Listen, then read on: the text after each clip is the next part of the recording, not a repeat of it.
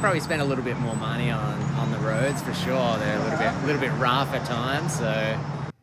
Yeah, more than a little. For years, Arizona's roads have needed attention with nearly 3,200 miles of highways considered in poor condition. The state is expected to receive $7.3 billion from the bipartisan infrastructure bill passed last month, with the majority of those dollars going toward highways and bridges. But as Team 12's Josh Sanders shows us, repairs aren't expected to happen overnight.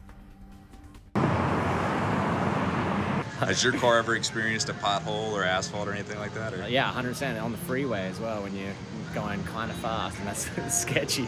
A cracked windshield or blown tire can be a real pain and dangerous, especially around the valley. Phoenix is growing so much. Maricopa County is the fastest growing county in the U.S., seeing its population jump by nearly 87,000 people just last year, nearly 300 people moving to the metro area every day. Jeremy Latham has been in the valley for 2 years and is excited to see how the $1 trillion bipartisan infrastructure bill will impact Arizona highways. We're heavily reliant on driving here. The state is expected to receive $7.3 billion, with $5.3 billion allocated for highways and bridges over the next 5 years. The Arizona Department of Transportation says it's too soon to discuss the impacts of those dollars and says they are currently managing pavement conditions, but that also takes time. The department is currently using a pavement treatment known as diamond grinding on some valley highways, which is faster, cost-effective, and better for the environment. $884 million will go to public transportation like Valley Metro, which could give drivers another option to reduce traffic, one Jeremy says he'd take advantage of.